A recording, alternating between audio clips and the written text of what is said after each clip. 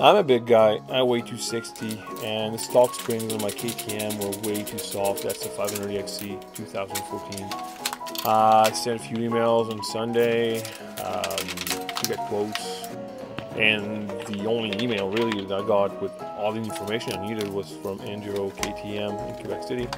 That's actually where I bought my bike, and the service is great there. It's awesome. It's the best there is.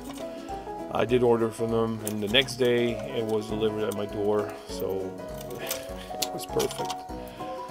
The swap took about 15 minutes, and that's only because I struggled. I did not have a spanner for the ring.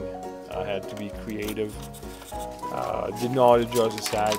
I ordered a spanner, so as soon as I get it, I'll fix the sag. Though I can't ride right now. It's winter. Well, I could ride, but I don't want to.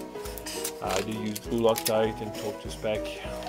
If you want to do this swap, take a look at John from fixerdirtbike.com. He has a great video. Thanks for watching.